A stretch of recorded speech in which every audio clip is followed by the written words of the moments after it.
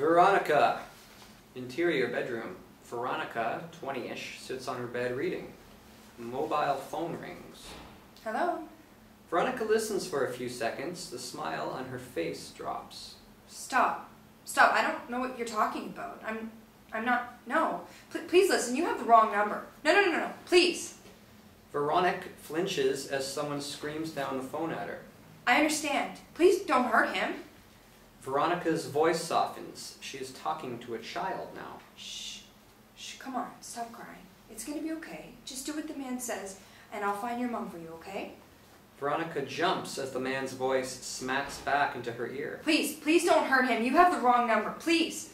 Veronica, in an absolute panic by the threat. No, please, no. A loud noise makes her jump. She drops the phone in front of her. Fade to black.